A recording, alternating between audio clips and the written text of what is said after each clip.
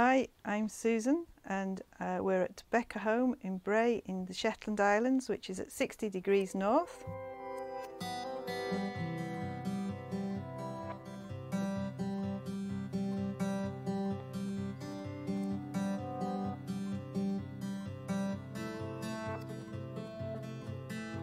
My grandparents were very keen gardeners and I got a love of gardening from them. I went on to study horticulture and worked in the industry for many years, and then now I'm retired. This is my passion. So about 6 years ago, when we were considering growing our own food, my health had seriously deteriorated. I was very depressed, and I'd been researching into the use of pesticides and herbicides in the growing of food. And I walked into the local co-op one day and it's like I had an epiphany, and it's like, I can't eat any of this food in here, it's covered in poison. And that's what really spurred me on to do what you see here and grow all this food that's grown organically.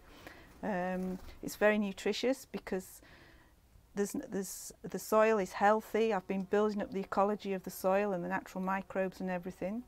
And as a result, I don't have health issues anymore and I'm really happy. This is an ornamental tobacco plant, and as Hugh will testify, if you touch the leaves, they're very, very sticky. So I grow it as a natural flycatcher. It also has very beautifully scented flowers which scent at night time, so it also attracts nighttime pollinators into the tunnel. I garden intuitively. Even though I've had a formal sort of training in gardening, I've thrown the rule book out and I've come to realise that it's better to work with nature rather than against nature. I grow nettles as a companion plant. I do have to obviously keep them under control, but they attract the green fly, so rather than the green fly being on my edible plants, they go onto the nettles.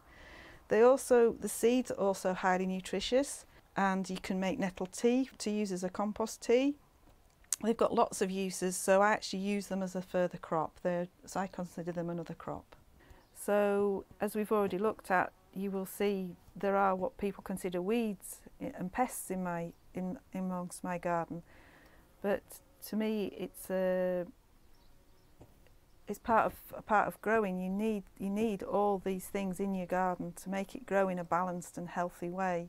The Shetland Islands is at 60 degrees north, so we're on a line with Norway.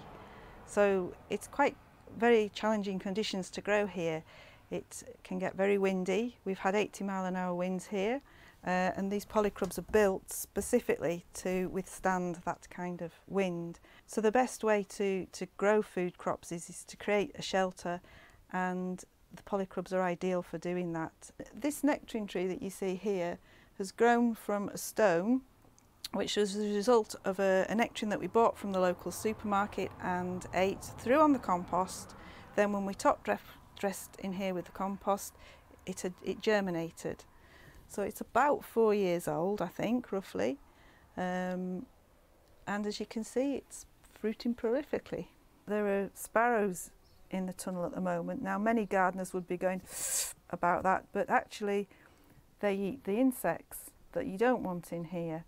And if I've got something I need to protect, then I just put a bit of netting over it, because they will eat your seedlings, so that's easily remedied. They reckon it takes about 3 years to get a proper predator-prey ecological balance, and that's certainly proved to be the case in here. I'm not overrun with pests. Many of the things that people consider weeds, like docks, there's docks growing in here. Chop and drop, which is a permaculture technique. They're what are called mineral accumulators, so they have very deep tap roots. They draw the minerals up and bring that into your soil that you want there for your plants. So it's all about working with nature rather than against it.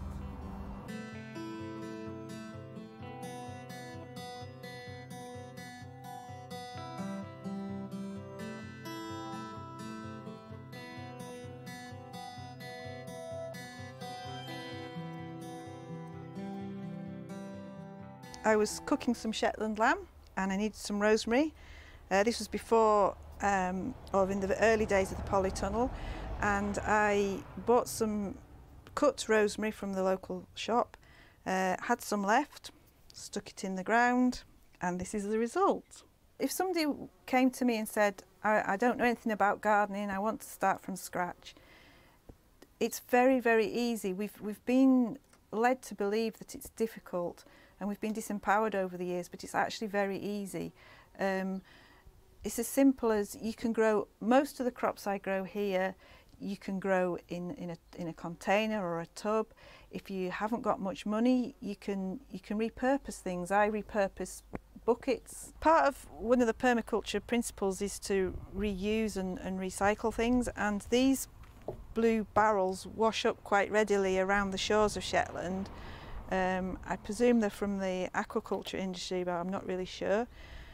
So we collect these when we find them when we're beachcombing, and they make ideal water storage.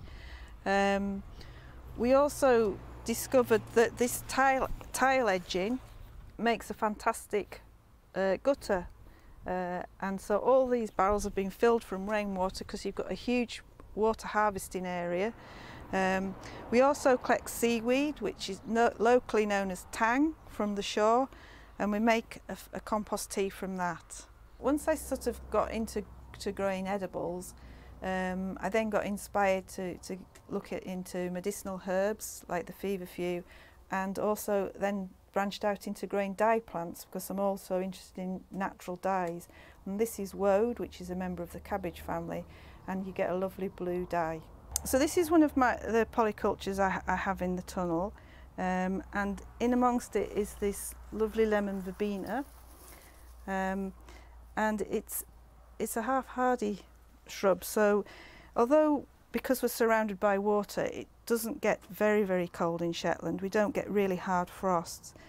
There still has been occasions where the temperature has dipped below freezing in here. So what I've done is, in the winter, I prune it back, cover it with a fleece, and then I've got these hot water bottles.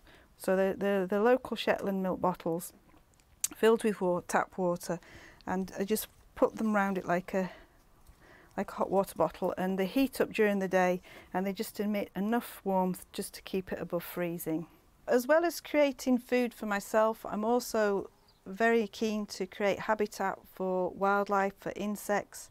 There's currently hoverflies on this parsley, so much of the growing is bearing this in mind, is that I'm also creating habitat and food for the insects and for the other wildlife. I follow basic permaculture principles, and one of those is to use companion planting.